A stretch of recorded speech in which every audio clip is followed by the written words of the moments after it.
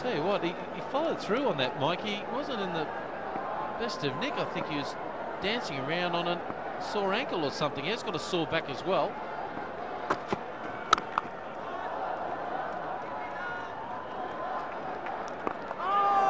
And the next one is played. Now they're asking for an appeal here. They're throwing the ball in. Inzamam, I thought, might have been out of his ground.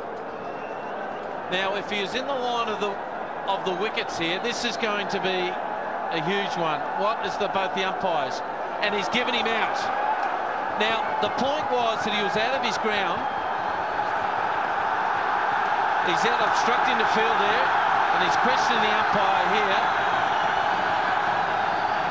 It was thrown in from mid-off, and he's still out of his ground, and he's hit the ball back, and he's not happy, and he has to go.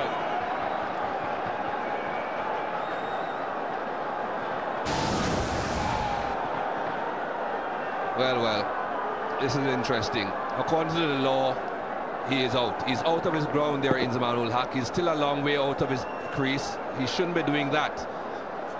But I know a lot of laws in the game that people don't appeal for. Not too sure if that's really in the spirit of the game. We hear people saying it all the time, try and get between the thrower and the stumps. Well, he's been given out. It's 289 for 6. And I tell you what, there's not much between both the teams.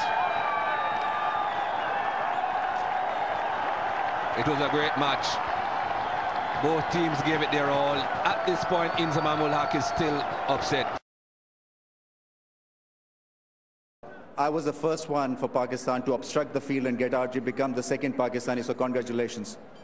Yeah, I can't understand the rule, because in Faisalabad, we left the ball and I'm out, and now stop the ball is I'm out. I don't know what's the exact rule. I don't know. I can't understand the rule.